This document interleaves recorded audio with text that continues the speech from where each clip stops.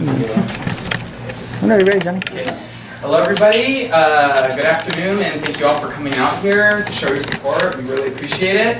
Okay, I would like to introduce you to our guest. He hails from Decatur, Georgia. He's been in the industry a long time, directing movies, feature films, among other things. And please give a warm welcome to Mr. Stephen Miller.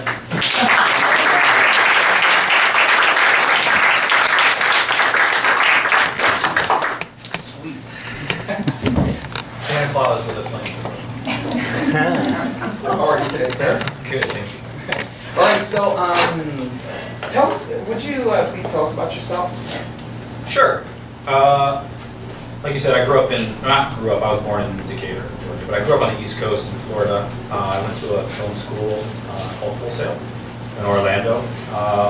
They had a 13-month kind of like shoot you out program where you learn the basics of equipment and things like that. So I did that when I was 21. So prior to that, I was sort of just floating around. I did a lot of music videos in the early 2000s, late 90s, and so I graduated high school from 99. So from 99 to like 2001, I was just shooting a lot of music videos for bands like Poison the Well and a lot of hardcore bands and stuff like that. And so then I started traveling with the CKY guys who eventually became Jackass guys. And so I was doing a lot of skateboard stuff for them. And basically that's how I got my start of learning my craft of filming, because I also had to learn how to edit that stuff together, and was doing a lot of deck-to-deck editing while we were on the road, and really learned, I guess, the old school way of cutting and pasting editing-wise.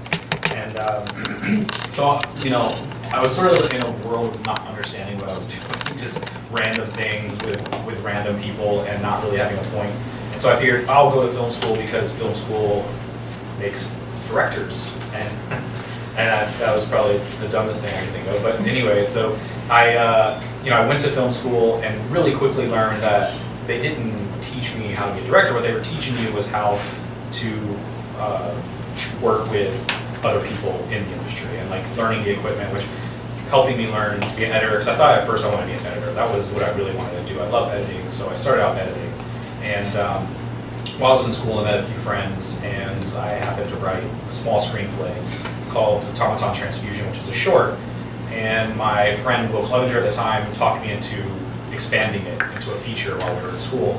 And so I was like, okay, I can do that, and expanded it to a feature. And then we were pretty close to graduating.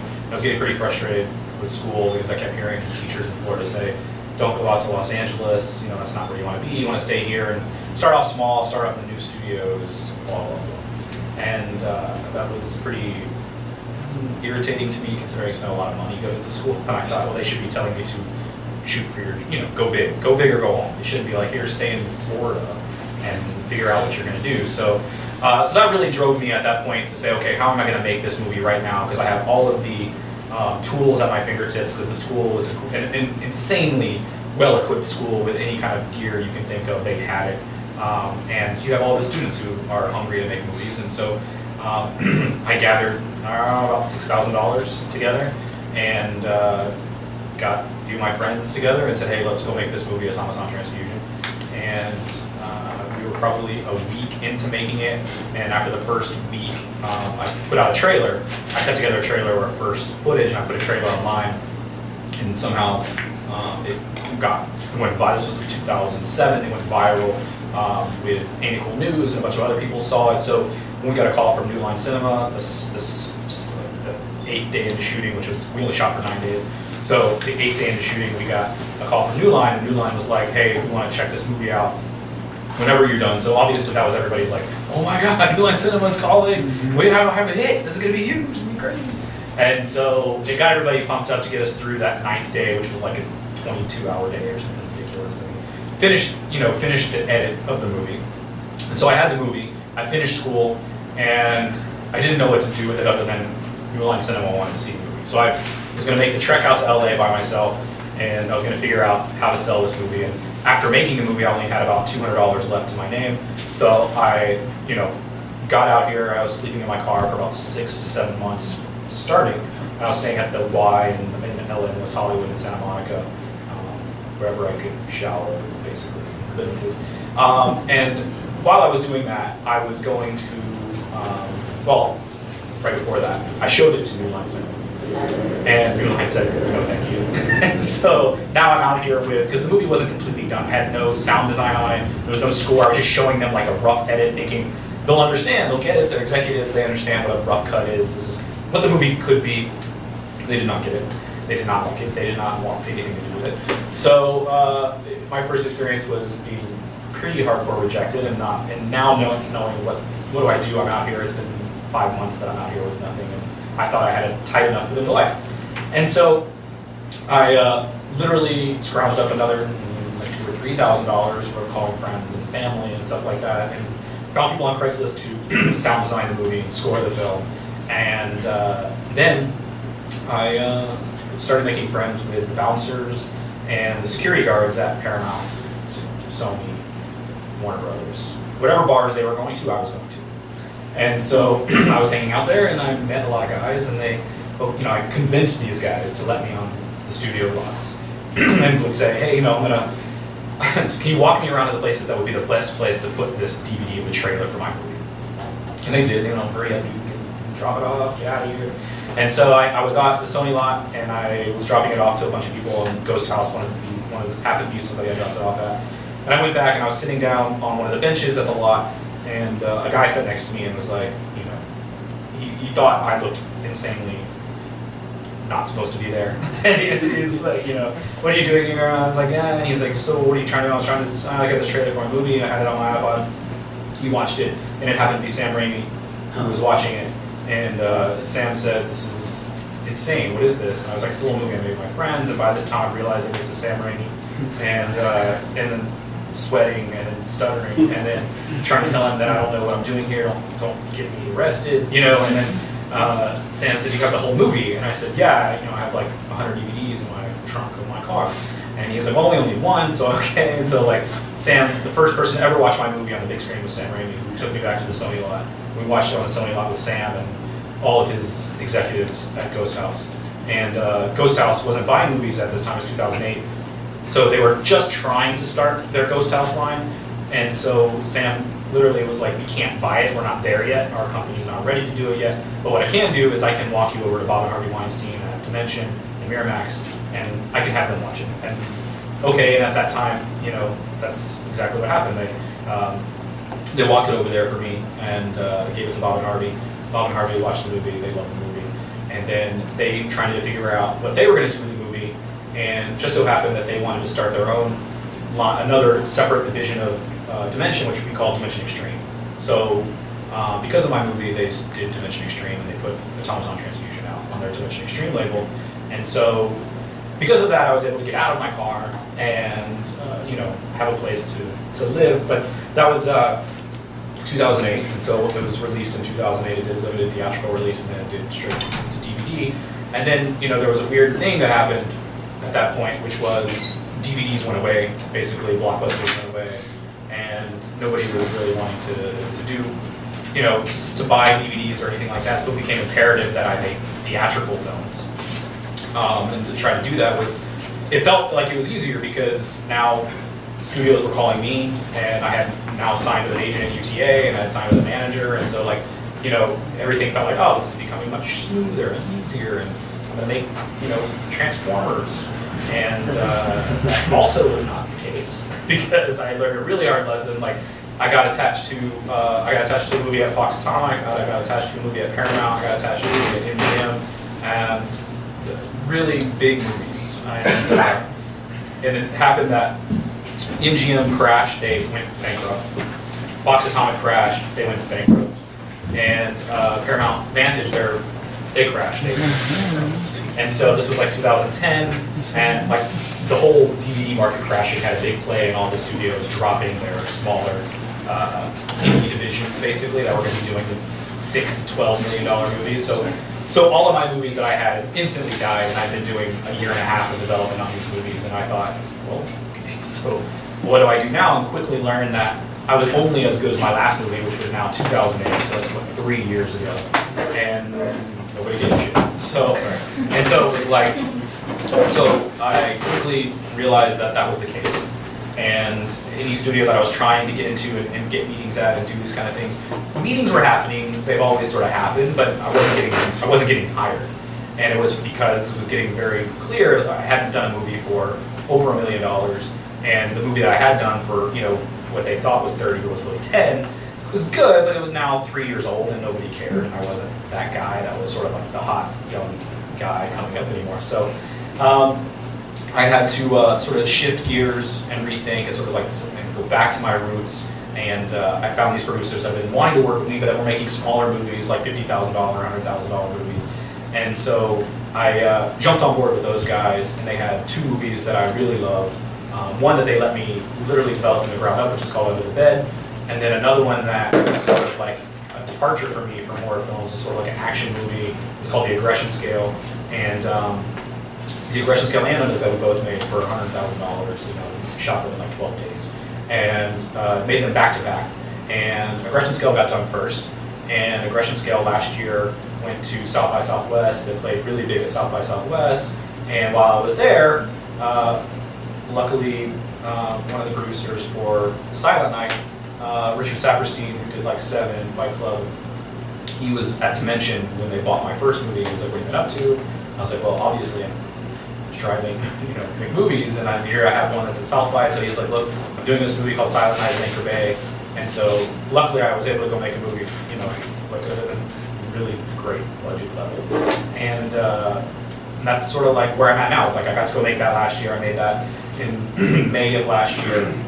The movie hit theaters in November, and then Blu-ray, DVD in December, and then my movie that I made before Silent Night, called Under the Bed, is actually hitting theaters this July. So it's sort of rolling now. It's been good, and like I'm leaving in July to start my next movie in Louisiana, and that's with Cassian Elway's. Cassian did Lawless last year, and so it's just now it's starting to really start to go back again and start to move again, which is great. But it was a time where it was very stagnant and stale. I felt like I was going to have to move back home at some point, and so but it really wasn't the past 2 years that's just really started snowballing and got my footing again and actually making some movies that I think, like the next movie that I'm going to go make with Cassian will probably be my first big theatrical film that will play wide, and so I'm excited about that one. But yeah, and then I have some family that I live out here now because my wife's family lives out here and moved out here once we had a kid. This is one of the places that they introduced me to, and I thought this was a cool little spot, and so I was happy to come back and hang out. He asked me to. I guess that's myself. In a long way.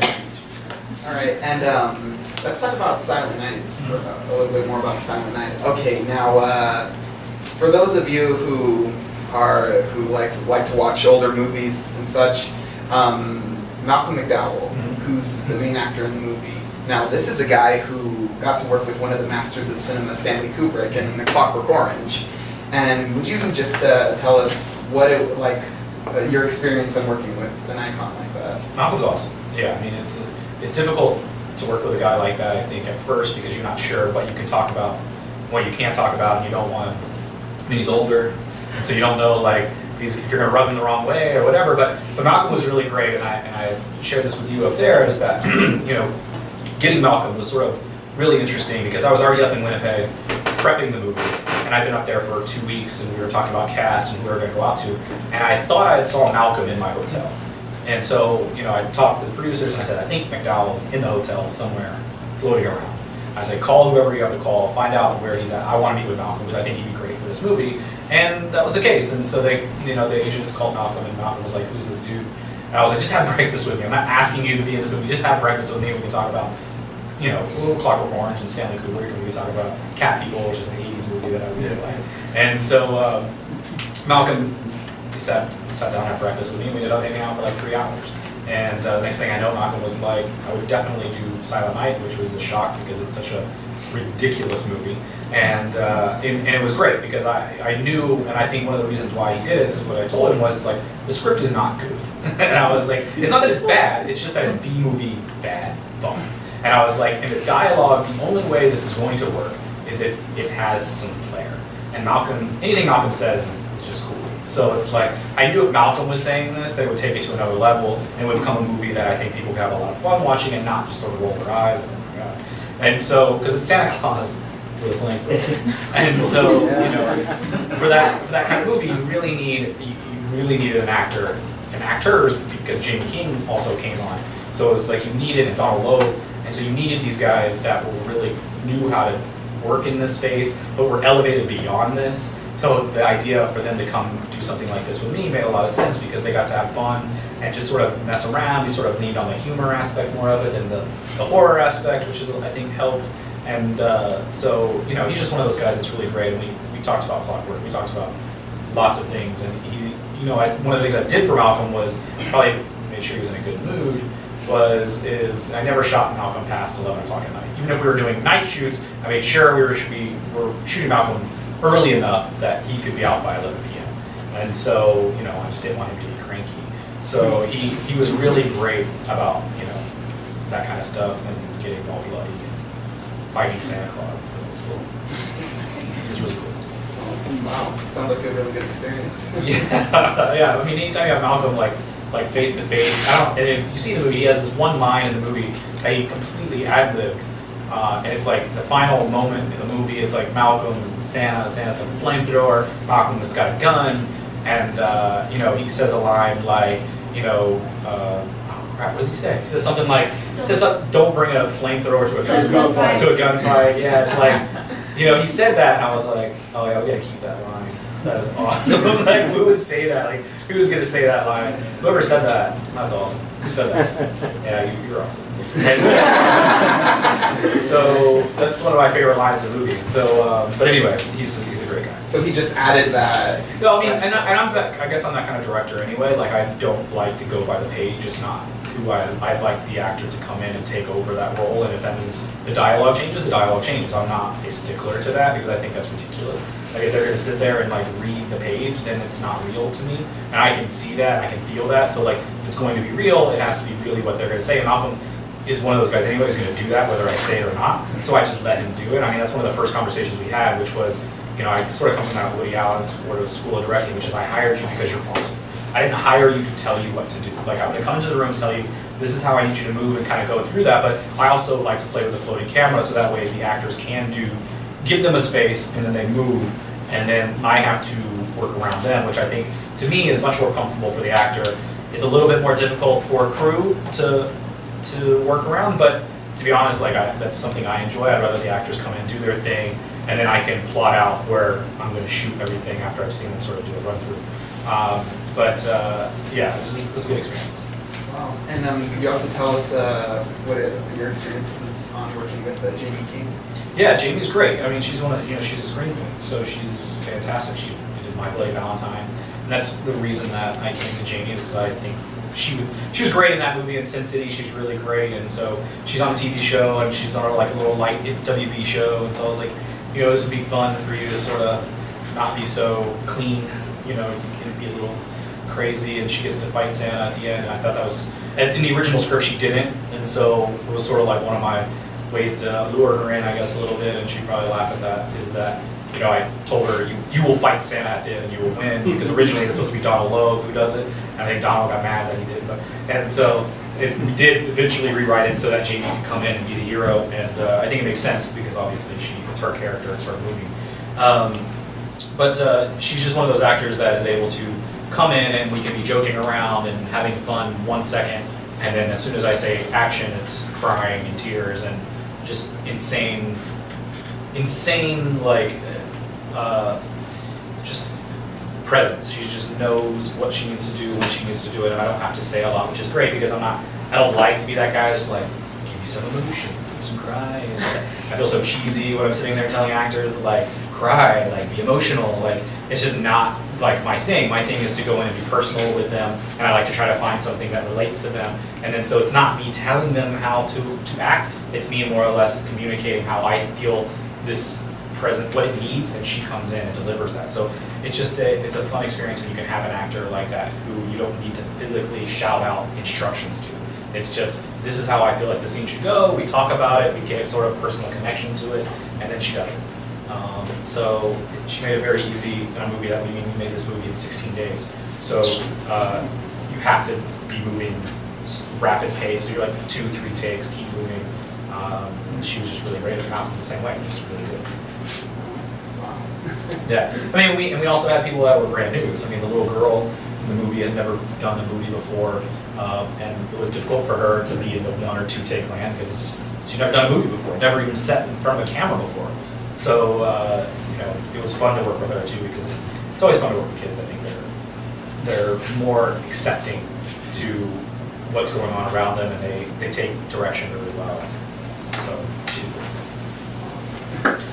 and can you also talk about your newest movie coming out, Under the Bed? Under the Bed. Yes.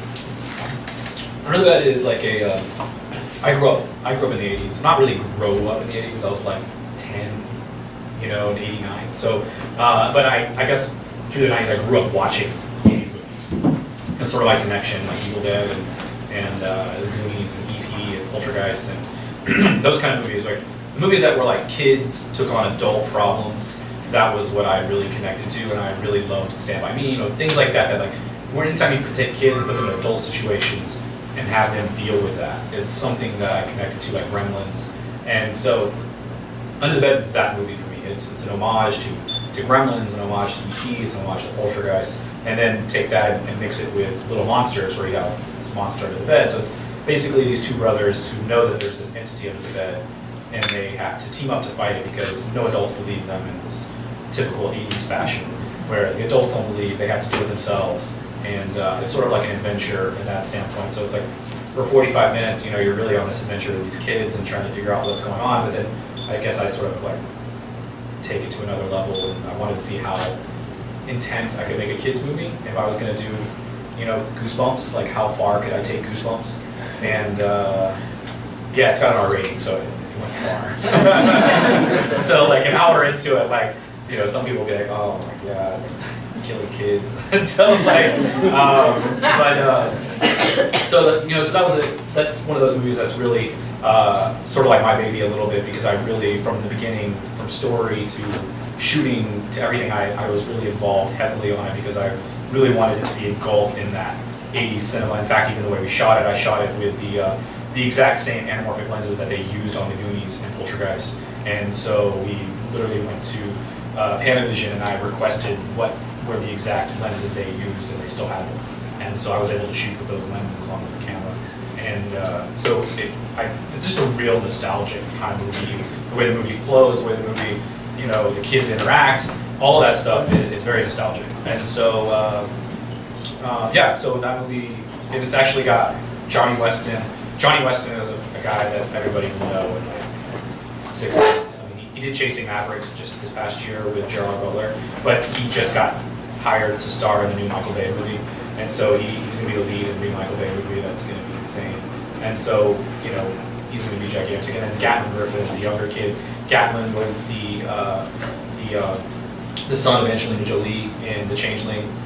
He was Little Green Lantern in The Green Lantern. He was Little Ryan Reynolds in Green Lantern. But he's just one of those guys. He's also got this gigantic movie coming out in August. So I was lucky enough to work with 2 young actors that I think are going to be really, really great. And the movie rode on these 2, because if they didn't work, the movie didn't work, because nobody believed that they were in this situation, then, you know, it just wasn't going to happen. So we got lucky with them, and the movie's taken a while to come out purely because nobody knows how to market this movie. And it's just such a strange mix of 80s monster movie that it's had a hard time trying to figure out how they're going to market it. So I'm interested to see what people think of it, because it's so ridiculous. Not in a comedy way, but just in a, you think you were in this kind of a movie and then you're completely thrown into another movie.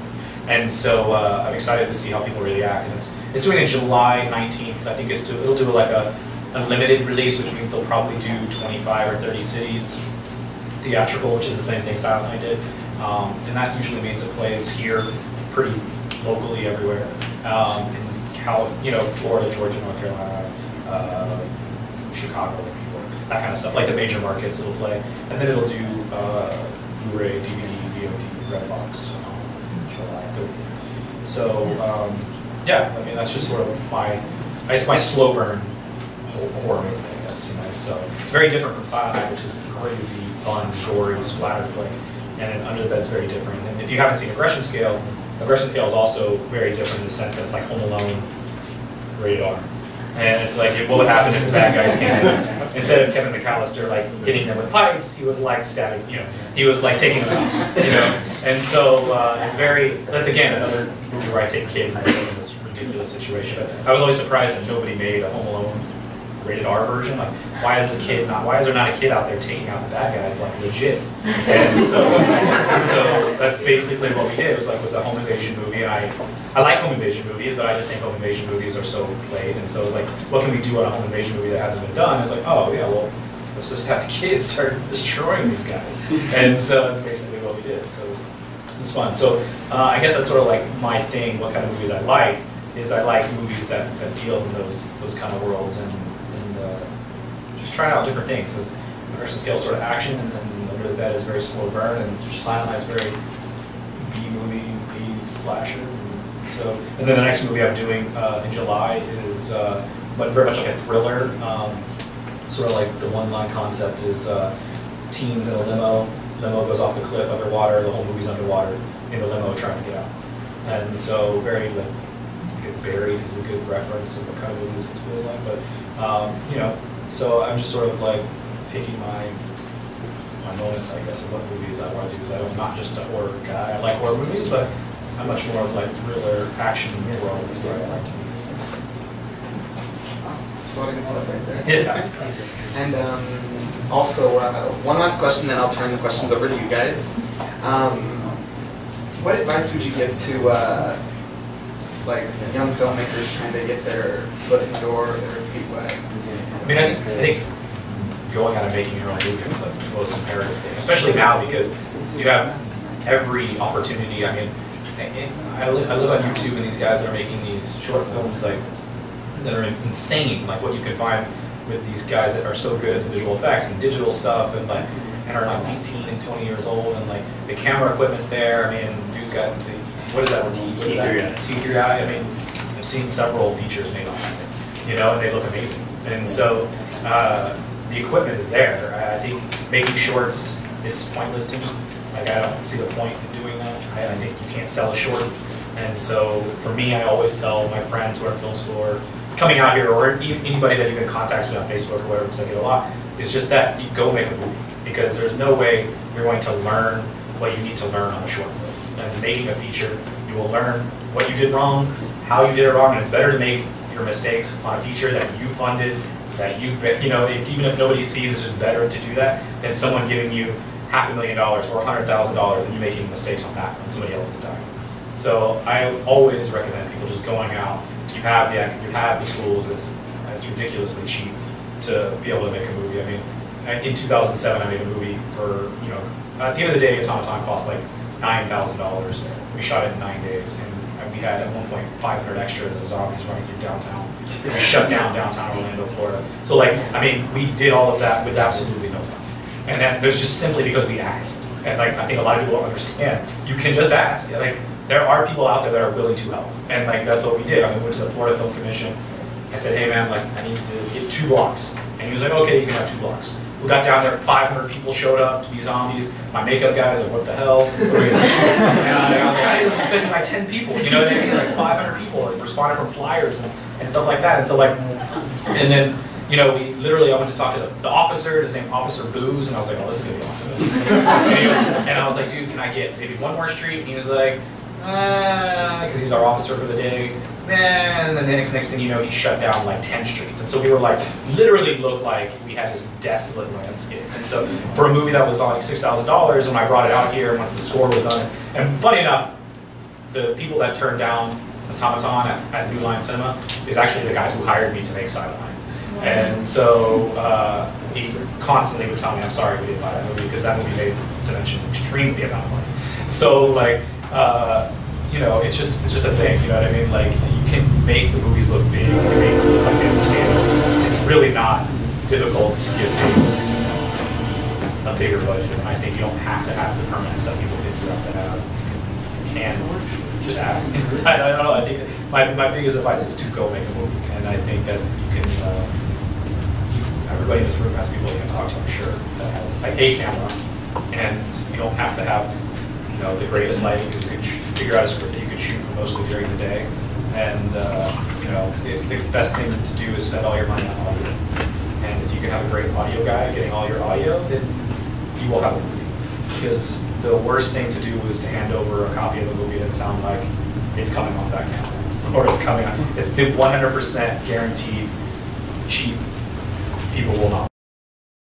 And I think I've learned that from being in the world where my friends are coming in and trying to get the movie sold to studios, and the execs really have such a short attention span that the trailer has to be good, number one, but number two, they will not watch it if the dialogue sounds like it does not sound like a movie. I don't know how to explain it other than spend your money on audio. Make it sound like a movie. And that becomes in post audio as far as making it score, sound design, whatever it is, whatever money you're spending, put it in post in as far as the audio, because on-screen stuff, you can shoot that and you can get that done. You should be able to do that very cheaply. All right, so does anyone else have questions that they'd like to ask?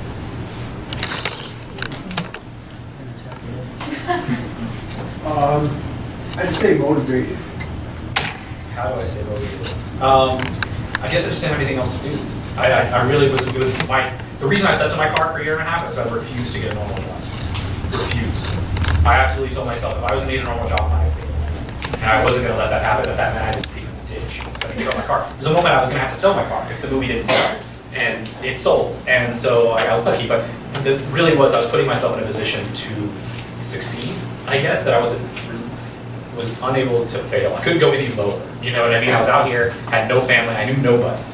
And so I started to meet people that I was like, hey, can I shower at your place? And okay, so you, whatever, I could shower.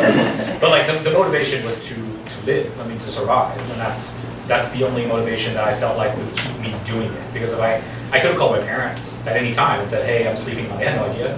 Hey, I'm sleeping in my car, can I get help? They would help me.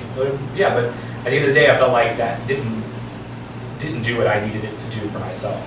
And for myself, I felt like if I was going to make it, I had to make it on my own, and I had to figure out how I was going to get there. So the motivation was always to stay at home. and I guess I'm not saying quit your jobs and do whatever, but I mean that you have to find whatever that is, that passion that it keeps you going. I mean that's just what it is, and I think a lot of people forget that. A lot of this stuff out here, especially the people that I've met out here, it's a hobby. Like this is something they're doing in their spare time. It's cool. Like they like movies, they watch it all the time. That's cool. You know what I mean? But it's not. They're not willing to lose everything for that job, for what they want to do. And I guess that's where I got to the point where I was willing to lose everything. And I think at some point you have to be at that moment where it's just like I'm willing to take the jump. And for me, it was leaping out to here. I mean, the great thing about you guys is you're already out here. You have all these things at your fingertips to sort of grab a hold to, and like you can, you're not living in your car, you live pretty close, so it's like you can go out there and come back. But I think it's about finding what pushes you to that limit. Yeah. What do you think about crowdfunding sites like Kickstarter? Kickstarter to help you? I think, good question. Because Kickstarter to me is like I like Kickstarter. I mean, I can't say I hate it. I mean, you get your money to make a movie, right? It's free money. You don't have to pay it back. It's like whatever you make the movie and then you sell it and it's yours. And I guess I sort of did like a Kickstarter when they didn't have it, which was like just like going around the family, But there's also like the reverse side of it where I think it's lazy to the point where it's like you're asking all these people to help you and then they're getting certain things, But I don't want to say it's good or bad. It's just one of those things. If it gets you money to make a movie, then do it 100%. But I do think there's ways of doing it yourself. I don't know. It feels like it's just like I don't know what kind of money that is coming in. It's just not my money that I'm putting on screen. It's like I don't know. There's something about that. That does the thing with my movies. I was going to make it. The money that I got, even really wasn't from my friends and family. It was more or less the loans that I took out to make my movie. And so school loans, and so I can delete it. No, I'm just kidding. Just kidding. What it was, school loans. Literally, didn't really finish my last few months of school because I took those loans to make that movie. So I think Kickstarter could be cool. I think it depends on how it's used, I guess. I guess you didn't really feel too good about. I mean, you didn't like that approach yourself because you wanted to be the person. Yeah, I felt like I wouldn't feel like I owned it. Yeah. If I went through Kickstarter, I would feel like I owned the movie. I feel like I owe people my success. Right. And then I feel like I'm constantly saying, well, it's because of all these people that paid for my movie. I don't know. There's something weird about that too. So I was really, for me, it was about doing it myself. I don't know. It doesn't have to be anybody else's thing. That was just my thing was doing it myself.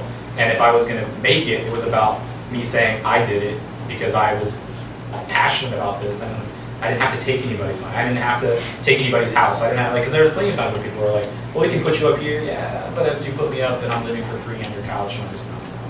So it's like there was a lot of I guess pride factors, but a lot of factors. Again, it goes back to that first question, which is if I do that, then I get lazy and I start thinking, I'm here. I don't have to work as hard because I have a place to stay. So it was for me. It was like, where can I be that's going to keep me pushing harder? Nice. Hey, thanks for coming in, man. Yeah. And be so open too about the story. Sure. I overcome the obstacles. Appreciate that. Yeah. My question is, I know you noticed you talked about ad-libbing in some of your films, and you shoot real quick, 9 days, 16 days.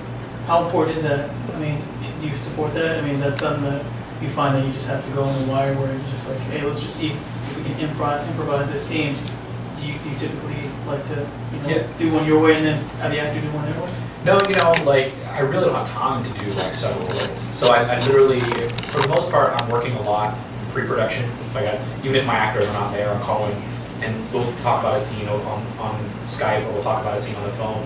And so by the time they get to set, there's already that communication. So when we get to set, I'm already saying, remember what we talked about last week? Let's try to go there. Let's find that because that was the best spot. So they already know where they want to be when they get there, so it's not a surprise.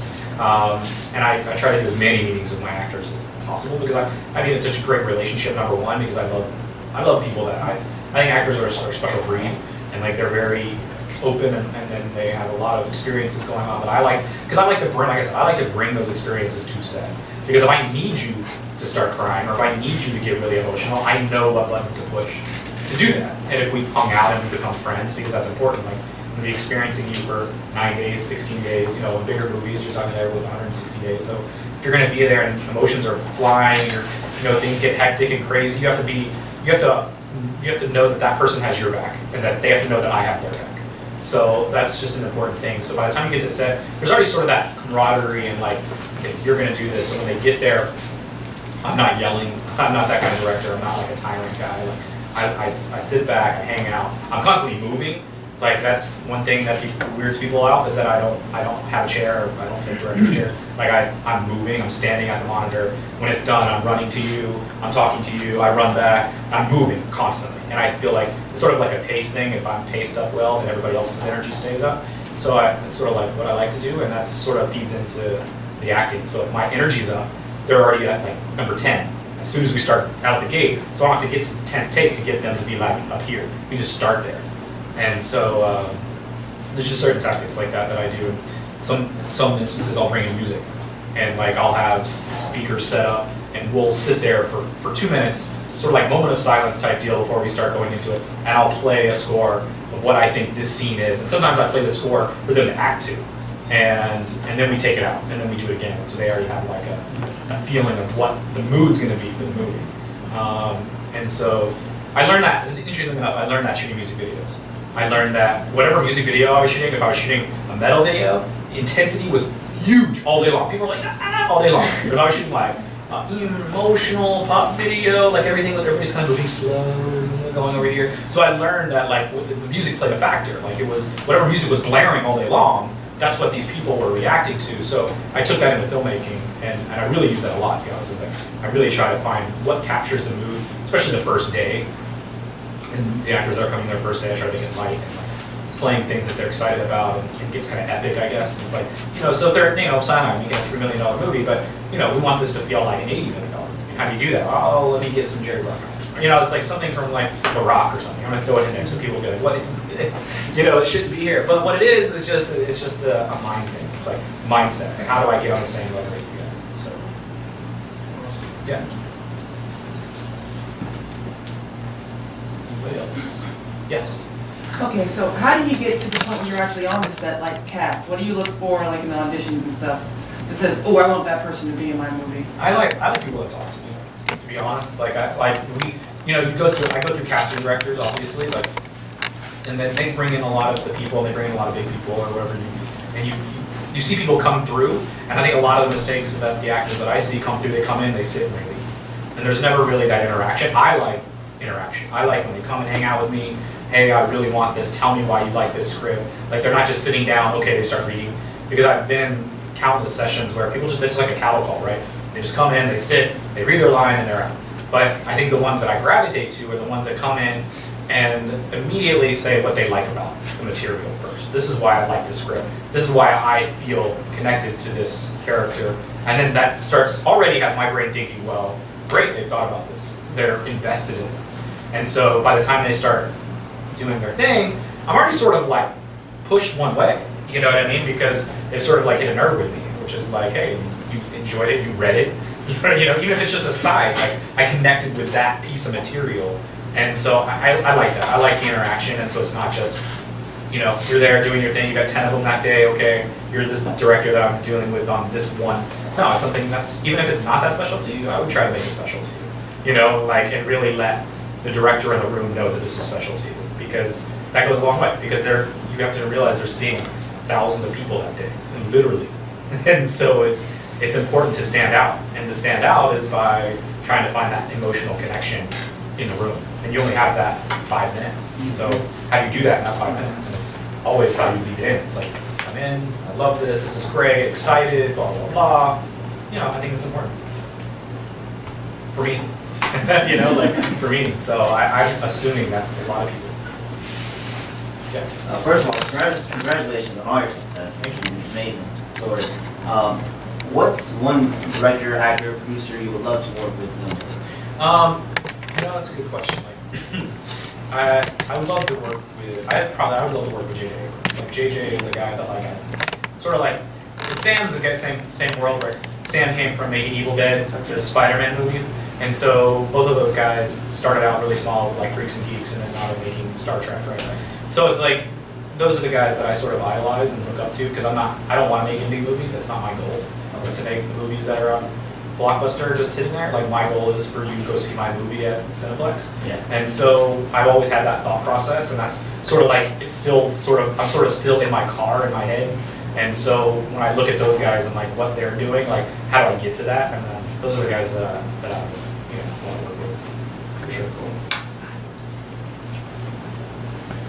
What do you think of web series as a way to get your foot in the door? I love web series. I think web series are awesome. Like I think that's better than Kickstarter, because I think that is a Kickstarter. Like if web series to me, like everybody should have a YouTube account that wants to be a filmmaker. Like everybody should have that account that they are trying to get out there. Like I think it's so crucial. It's not if it's not a web account, if it's not usually it's your own website that is promoting your material, because you can sell your material on your website. I think like people aren't, like I was telling you guys, people aren't buying physical copies of anything. So it doesn't cost you anything to sell your stuff. I mean, you can open up Amazon account, you can open up iTunes account, you can open up, I mean, even Netflix. Netflix will buy your material. Like, so it's like, you should be out there trying to sell everything digital.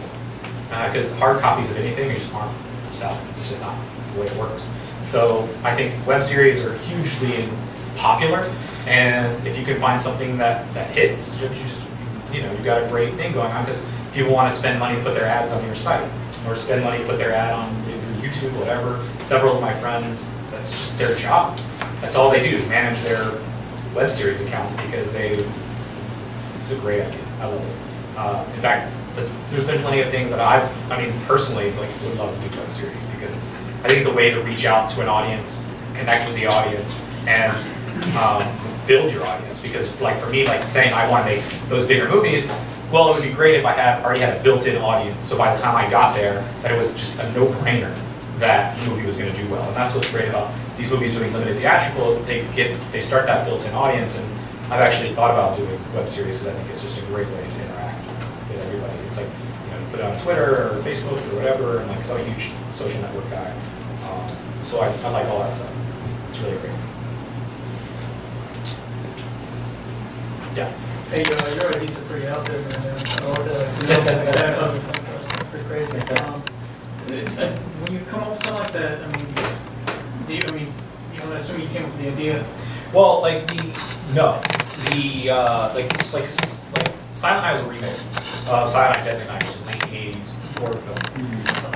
And the original movie is completely messed up. I mean, it's like messed up. You know, like my movie's messed up, but my movie's not like mean-spirited. Mine's just like, sort of like fun and like poking at Christmas, whatever. Silent Night, Deadly Night is a mean movie. like it is a mean movie. There's Santa Claus raping mom. It is a mean movie. You know what I mean? So when they came to me with this script, it was a big thing for me because I don't like that stuff. That's not. I like the movie. It's the original movie, and I understand where those things are coming from. I don't like that stuff. I'm not a fan of like if you have to close your eyes and like close your ears and like zone out. I don't want to make that movie. You know. So when they came to me, they were like, "What can we do to amp up Santa?"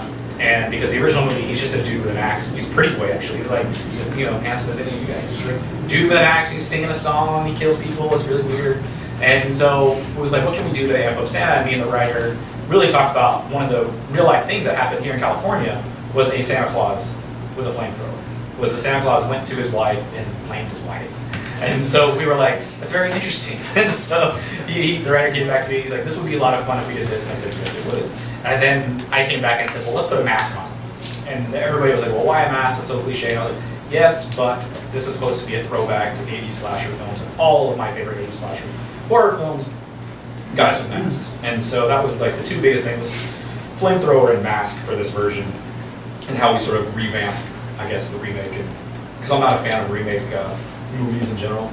I don't like the idea of like just taking a movie and shooting it shot for shot of a movie somebody's already seen from 1983 or whatever. Like that's not the goal. Like I think the goal of remaking was like Dawn of the Dead status, which is like Zach took a movie that he liked and made it his very own. So that's sort of like what Silent Night was, taking the movie and sort of the death scenes in the movie. Yes, I did come up with because we were like, just it's fun when you're sitting in those meetings and it's a circle of people and they're like, how do we kill somebody? And it's a fun meeting. It sounds morbid, but it's pretty fun. And so the death scenes in the film were all but that's more sort of my things. Like I wrote my first movie, but I haven't. All the movies I've done since I haven't written. I've more or less worked with writers because I'm not a great writer. And if you watch my first movie, you know I'm not a great writer. But it's I love working with people that are better than me. So I think it fuels creative juices, and like I'm much more of a set piece. Like come up with an action scene, come up with a death scene, come up with like I want them to be in this space, and I know I want this guy to karate chop that guy, and then this guy next this guy. Now you tell me what they say in that scene to get that accomplished. That's sort of like how I am, because I'm very animated in when I'm talking about that kind of stuff and how I want scenes to play out. And so it's much easier to have a writer there that's just like and then does his thing. So, but yeah. As a director, I'm sure you grew up knowing what a director does and seeing the movies before you actually directed something. No. Well, I'm sure you had a basic idea of what a director does. What is something that like you got on set and it completely was wrong? Like, oh crap! Like, I think you know what? I guess you're right. Like, I mean, you understand. Like, I guess the biggest thing is people think that you can teach directing, which is wrong. Because I think directing is an instinct. And so I think when I got on set, the first thing that I did wrong was mechanics. And thinking all I did was say action, cut, and like and sort of walk through the scene that way. And I that was completely wrong. Like because it becomes mechanical, and I learned really quickly after the first day of shooting my first movie. I learned how to deal with actors really quickly because I thought they just act. I just thought they'd act. I didn't really understand that I was supposed to interact and get them into it and go this and do that. So I literally, I think the first shot was just me saying, okay, action, and everybody just stood there. And I'm like, why isn't anybody doing anything? They've read the script. What's going on? They're supposed to be running and jumping, and I quickly realized that's not what happens. And so it was a good learning experience. My first, like I was telling him, Thomas transfusion that got bought was never supposed to be seen. Like I was shopping it around, hoping it was going to be like a El Mariachi type thing, like where somebody was going to go, oh, we want this, but we want to remake it into something really big. So when someone decided to put my first movie out for everybody to see, I was like, oh man, this is bad news. Like this movie, if you watch the movie, it's like there's like crazy things going on that I would never do now, but actually, I learned quickly. So yeah, I mean, I guess it helped that I grew up studying cinema just on my own, like watching movies daily, and that was considered studying to me. But yeah, it was a lot of learning. The biggest one was dealing with actors, but the second one was probably dealing with my DP and how he choreographs the scene. Like at first I was letting my DP do everything, and then I quickly realized that I could tell him what to do. And so it became a much different experience once that I learned that, because yeah, I think it's important for a director to infuse his ideas with the DP, because if you let your DP do whatever he wants, then I think it's not your movie anymore. And I think they're great attributes, obviously. The lighting is amazing, like it's such an important thing. But I'm very involved with the shots and with how they move and how the camera flows, because I think that's important into the film itself. I mean, in the Automaton, the first movie, the big thing was handheld, because I wanted the idea to feel like it was the end of the world, and like you would not be in some kind of still space. So it was like everything had to be shaky, everything had to be crazy. And then when I went to make Under the Bed, the idea was we started the movie off very smooth and then gradually moved the movie into handheld by the end of the film. And all subconscious, like I think once I started learning that kind of stuff is where I started to really feel like a director, I guess. It's like, oh, I'm understanding why the camera moves, why I'm shaking the camera here, why is the camera moving there, and I think that's important. And I think that's why you make your first movies, you make them as many as you can, whether it's web series or movies, you make them because you learn, and you learn how to make those mistakes, and you're not making mistakes on movies that people don't see, really, maybe, but I think it helps. Does it get stressful while making movies? Yes, yeah, it's like it's one of those things. It's like, especially on the level where we're making movies, where it's like, last year I made 2 movies for $100,000, Aggression Scale and Under the Bed, before I made this movie, and we made those movies in 12 days. I think Under the Bed was 15 days, and you have like 18 locations, and we also built everything in Under the Bed. Like I was a huge thing for me was to build the house, the interior of the house, because I wanted rooms to be bigger, by the movie be smaller, so we had to build a lot of things, and that's extremely stressful on a movie for $100,000, because your builders are stressed, the guys, the set department's stressed because they don't have enough money for a set design, and they don't want it to look like a bare set. So I think stress is just part of it, yeah. But I think it's how you deal with the stress in the moment. I think for me, it's about turning that stress into just fun. I try not to get stressed. If I'm stressed, I usually we'll usually stop and I'll try to tell a joke. I'm not good at jokes, and so everybody knows that, so it becomes really less stressful when I'm out there embarrassing myself in front of everybody. Yeah, it's definitely stressful, but it's fun at the same time. I think when I get stressed, I always think about the people that aren't doing what I'm doing, and it becomes a lot more fun to me, because I could be working at Subway or something, and like, so, I really focus on that, but I'm very fortunate to be able to do what I do, so I focus on that quite a bit. To help you out, what do you call a fly with no wings? A fly with no wings? A walk. So you can use that on a set. I should use that. Oh, yeah. I see, you should tell that joke for me, because I would tell it and people would just sit there. Even if it's funny, people just, I'm like, dude, I got that from Seinfeld, this is funny. It's funny. Have you ever had any experiences working with difficult actors on set? Oh yeah, I think all actors are difficult, in my opinion. I think they're just because they become so engulfed in this role.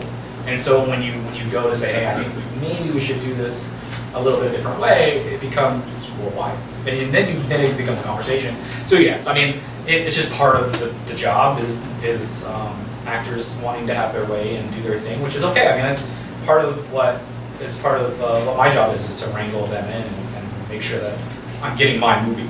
And it's one of those things that they are difficult, and I've dealt with that, but I've never dealt with anybody that has walked off set or like, a diva type situation. Difficult, that's I take that as that's what it is. And so being crazy, maybe a few times, I've had heard threats to walk off, but I'm usually the kind of guy that's very like calm enough to talk to them and get them back to where we should be. And it's usually never about me. It's usually like the scene isn't working, or we're shooting this too fast, because that's a big deal. Like trying to do 2 or 3 takes for more experienced actors is not fun for them.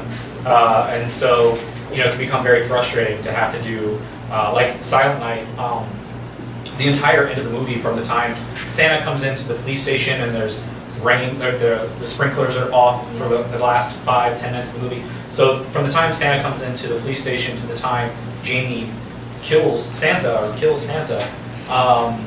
we shot that all in a 6-hour time span. It's like a 10-minute scene with her going through glass, stunts, and axe fights, and like, you know, in 6 hours is like ridiculous. It's not, you should never do that.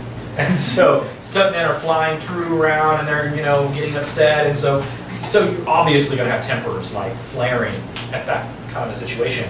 But I think, you know, it was, the great thing about it was that we had already had a relationship, like I talked about, but we could all like come to them and be like, you know, let's relax, we're going to get through this, it's not a big deal. Because, you know, the biggest thing is that you don't want to let them, you don't want them to think you're out of control. Because if they think you're out of control, then all of a sudden it does start to spiral out of control. So I think the key is to keep everything locked down by the throat. Yeah. How afraid of you are you afraid of stereotyping yourself as like a horror director? Yeah, 100%. Like I think that's why I chose to do maybe like the aggression scale, which was like not, it's different than a horror movie. Like it's still, interesting enough, got bumped into the horror world of like the critics and were like, oh, it's a great horror movie. I was like, well, it's not a horror movie. But anyway, like, so even Under the Bed, like it is more of a drama. Like Stand by Me is, but once I bring the monster in, it's obviously horror. So it's one of the things that I'm like, it's heavy on my brain all the time, is like, how do I branch out? How do I make sure that I'm not making just Silent Nights for the rest of my life? And like, how do I become the guy that, like Sam did from Evil Dead to Army of Darkness, to all of a sudden, you know, I mean, obviously he did movies in between, like Love and Game and The Gift, but then to make Spider-Man, it's like, you know, how does that happen? How do you make that leap like that? And I always look at Sam, because it was a 20 years. And Sam was in the business for 20 years before he's made Spider-Man. He was making like Evil Dead in 1980, 79. So it's like 20 years that it took the dude to get to Spider-Man. And so I always kind of take comfort in that a little bit, because it's like, okay, I'm doing okay. I've only been here 5 years, and I made 4 movies, so I feel okay. But it's like, now, like the next movie that I'm making in July is not a horror movie, it's totally thriller in the vein of like Taken type status. So those are the movies I want to make. If you're asking what movies I want to make, I want to find my Taken, or I want to find like Born Identities type of things. Like, those are the movies that I really want to make, and those are sort of like what I'm searching out for, like movies that I've been attached to, like the one I'm making in July. I've got another one that I'm making in October, and then another one that I'll be making next January. And all that are sort of like bigger, but none are horror movies. Sort of like my thing this year is to not make horror movies. In fact, I was like on the search for a comedy this year. It didn't happen, but then I put that out there to my agents, like, I want to make a comedy at some point, because I think it's important that I sort of branch out and do other things, so that people aren't just like, well, this guy can only live in this world. And I could probably live in that world and make those movies forever, to be honest, because horror is the thing that's never, it's always huge. People always want to go see it, and I would gladly make it if it's really fun. But for me right now, I'm just like, what can I make that's different, because it's important.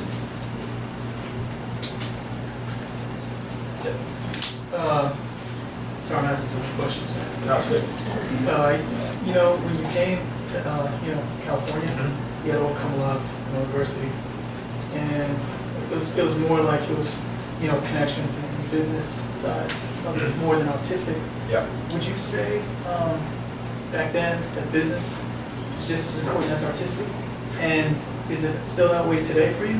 Like, do you still feel like it has to be that kind of balance, or is it one way or the other? I think it comes into a lot more business than it is artistic. Like, especially right now. Then it was about business as well, like meeting the right people to get me into the right rooms. I don't think that'll ever change. I think as an artist, you have to be willing to take the team, do what they want to do before you get a chance to do what you want to do. I mean, that's just how it works. I mean, I never went into this thinking they're going to go let me make my $30 million action movie I have in my brain that's sitting right here for them to read. I'm not going to let them do that. You know, it's just not what happens. I mean, the people like Neil Blomkamp that can go make District 9, the great thing about the things that people know about Neil is Neil was in the VFX world since he was 15. You know, I mean, he was using the nerd world for 10 years, making the connections before somebody finally let him go do it. In fact, he's been doing shorts like Halo and all this kind of stuff. So like, there's a lot of behind the scenes that people think that like people just jumped up there. It's just not the case ever, really. It's always about making something for them.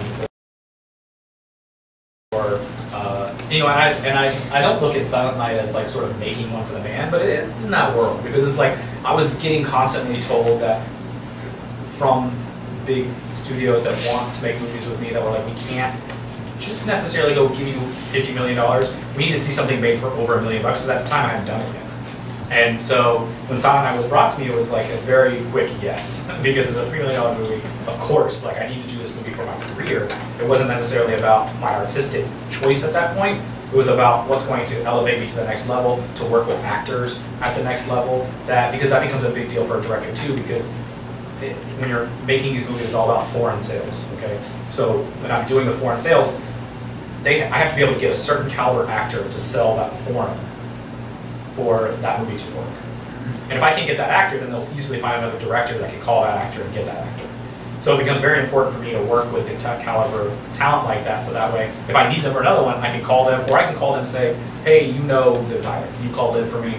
Let her, you know what I mean? Because my agents could do that. They could easily make those same phone calls, but it's much more personal if it's coming from someone that's already worked with me. And it becomes, so it's, the business aspect is so heavy that it's like, it's always going to be there. And I'm totally fine with that, because it's like I said, like I'm not really wanting to make my passion, like Under the Bed's my passion project, but I'm not really wanting to make my passion projects to be like Sundance and like, you know, I'm going to struggle to get that movie out there. It's just not really my thing. Like I want to make big, fun movies. And so, I'm willing to like sort of take a hit and be like, okay, it's not my greatest artistic check, it's not my best movie ever, but it's definitely a movie that looks bigger. Like Silent Night's the biggest movie ever.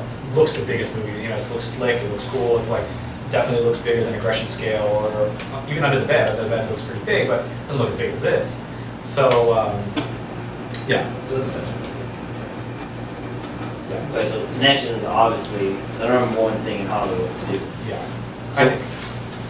So how would somebody go about wanting you to direct their film? Would they, or the studio send you the script, you read the script, you look it over, I want to do this film, or? Yeah, now it's different too, you know, because now I'm rep at UTA. So UTA is obviously a gigantic agency, so my agent and I have a manager, and so they sort of tag team on getting scripts that get sent to them, and then they're filtered through to me, sort of like by what I tell them, hey, this is what I'm looking at to find right now. So then they'll filter it, they'll send it to me, and then I'll go in and pitch the movie and to the studio, and this is my take on the movie, this is what I want to do, and then it's never just me, you know, I'm like you guys, when you go in for a role, like I'm pitching against like 10 other directors, like Eli, Rob, and you know, like the biggest guys out there, like that's the thing, I know that.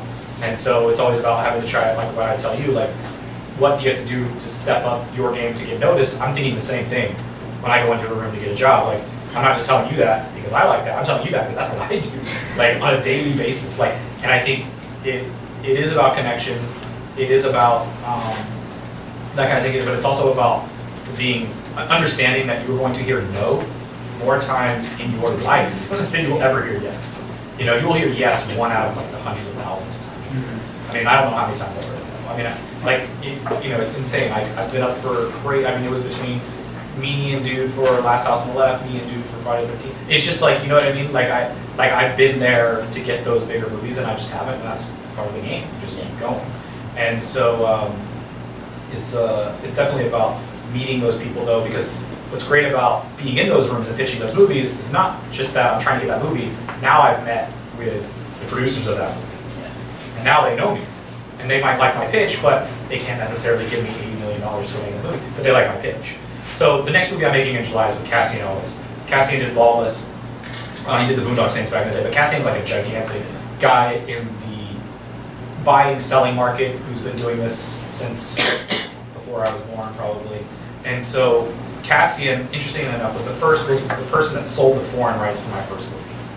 And so it's one of those things that like I've heard from Cassian in 5 years. Yeah. But he comes back to me with a movie that's really big and says, hey, I loved Automaton, we did a great job with that movie, you made me a lot of money. I have this movie, I want you yeah. So it is about, if it takes 5 years to get that person to come back around, it takes 5 years. And to be honest, I'm just now starting to see that sort of work that I put in 5 years ago with all these people that were my managers and agents put me in meetings with, and are now becoming the heads of studios and the heads of these companies that have a lot of this money that's being filtered out to make these movies. So now they're going back to going, well, who do we meet and who do we see and who's doing things, and then that's how it works. It's like, I was telling you, it's like anybody that comes to me and says, my friend, I've had friends come to me, I'm coming out to LA, I've got 6 months and I've got to do it. No. I'm like, well, you should just not come. Because it's ridiculous. Because like 5 years in LA is 1 year anywhere else, or any other job. It's period. It's all it is to it. Like, if you wanted to be like, you know, a mechanic or whatever, like whatever that is, like you could do it in a year, you could find a job and move up. But if you want to be an actor or a director or a producer, it is going to take you time. And you just have to be in it, and you have to understand you have to be in it for the long haul, because it's not going to be, I mean, there's a few guys like James Wan, overnight, you know, saw him, boom. You know, there's definite possibilities. But I think that's one of those things that you have to keep in the back of your head, and just be firmly realistic with yourself, and the idea that it's going to take you time.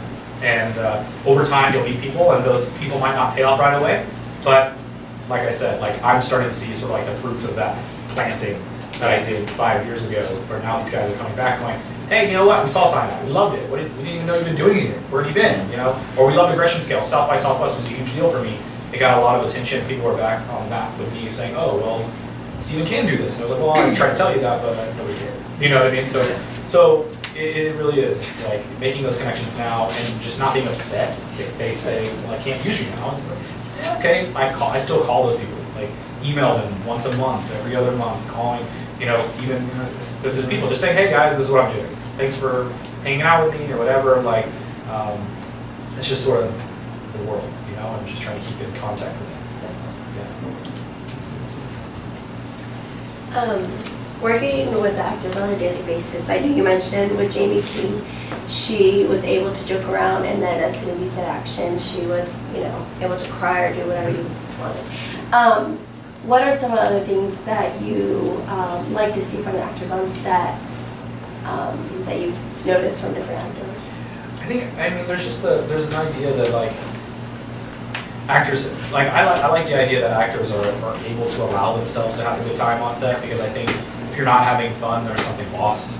Like, what are you doing? Like, I think, you know, and I think as you get bigger, it becomes harder to have fun, because you sort of get stale to like what you're doing, and you get so lost in that character sometimes. I think that you just have to remember that you still should be able to have fun on set and joke around and not take things extremely too seriously, unless it is like you're in that world of like you're about to be in a scene that's intense. I get that, but you know, in other places on set, you should find yourself having fun. I like that.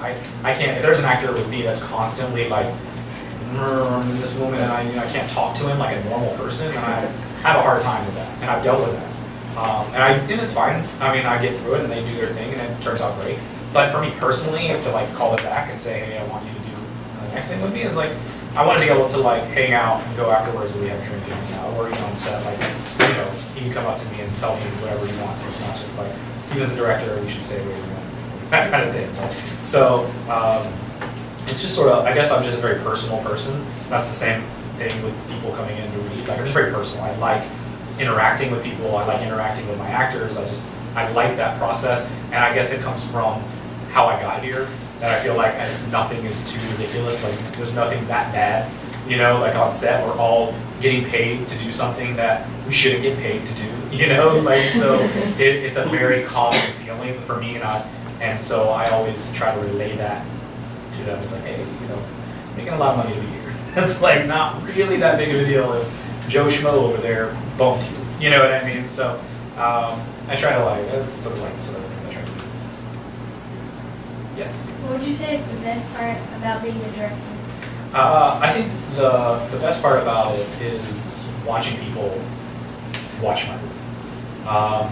Everything else is cool, like shooting the movie's fun, all that kind of stuff, but I think the payoff is to be in a theater with an audience and have them react, because that's how I started. Was my dad was a huge movie buff, and he showed me The Exorcist when I was like 10.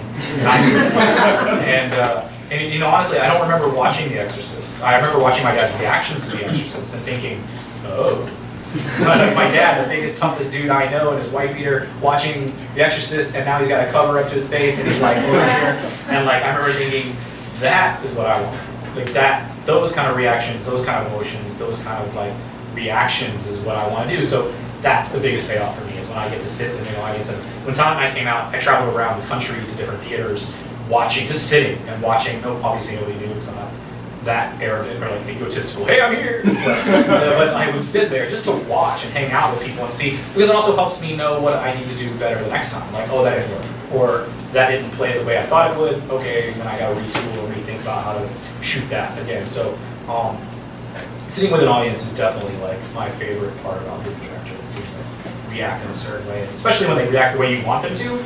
That's the best feeling ever. It's like when they're screaming or when they're laughing. And even sometimes when they're laughing when they should be screaming is even better, because you know it's a nervous laugh. Like, oh, this is funny.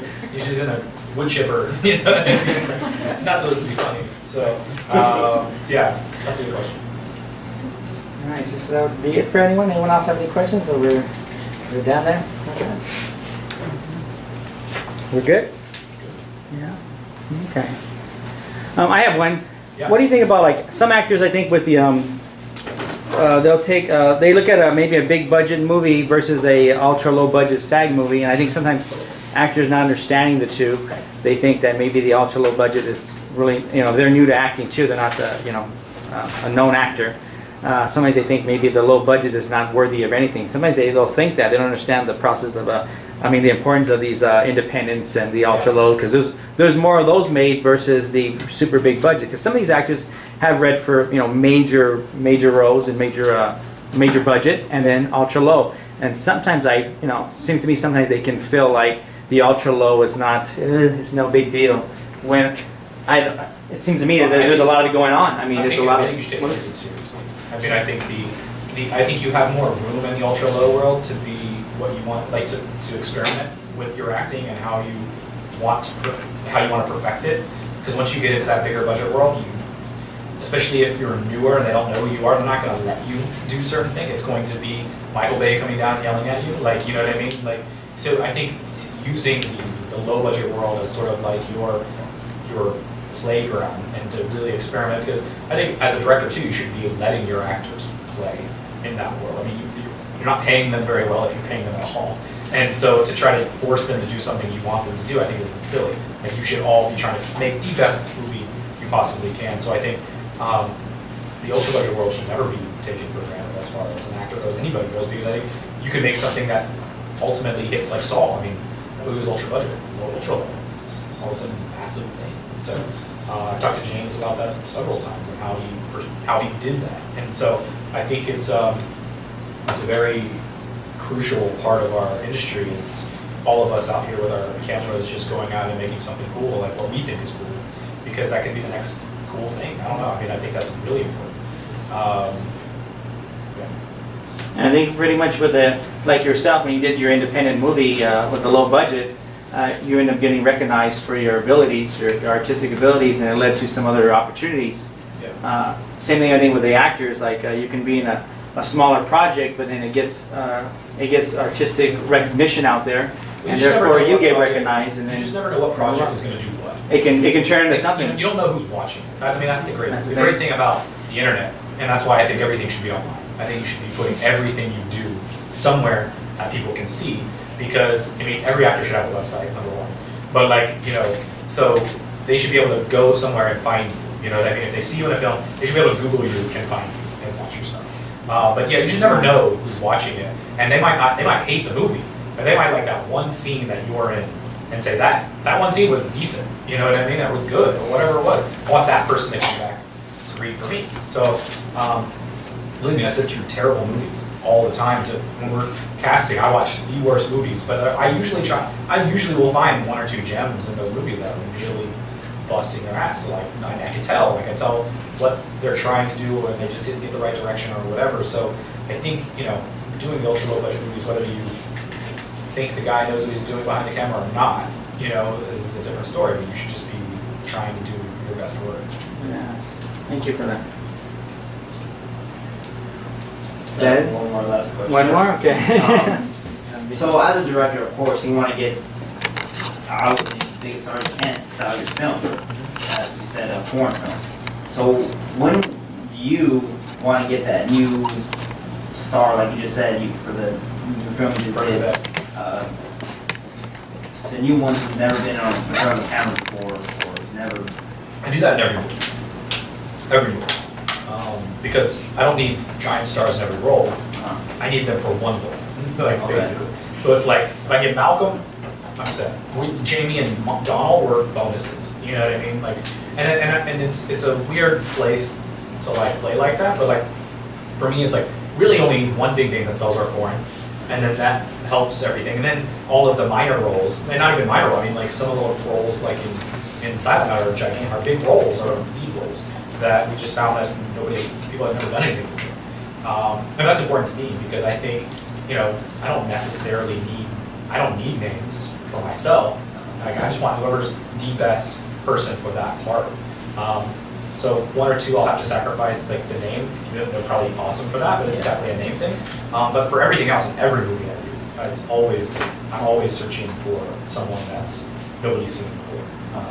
Because I mean, I want to find the next Johnny Depp. You know what I mean? Like, I want to find the next Ryan Gosling. Who, I mean, that's the great thing. Is like you want to find that guy because that like Johnny who was in Under the Bed. Like that guy goes and blows up. It's like with Brian, when he after he made Drive, he won't make another movie without that director. That's important. You know what I mean? Because if he becomes the big guy, then he's going to go to the studio and go, I want Steven making this movie with me. So of course, I want to find that guy or girl that's going to become gigantic and sort of like, if I haven't gotten there yet, it's about, again, connections, taking me with you. Yeah.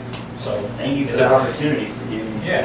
I mean, I think it's just fun anyway. I think you get more out of them and they're more excited and it's a lot more fun sometimes. And even if they're not bad, but if they're not really sure what they're doing on set, it's even more fun for me to like really hang out and try to get them used to it. Yeah, so I'm never opposed to new talent. Yeah. I'm not sure if you had any experiences, but people do.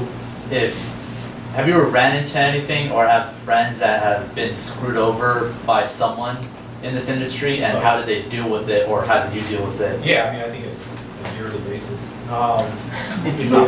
not monthly.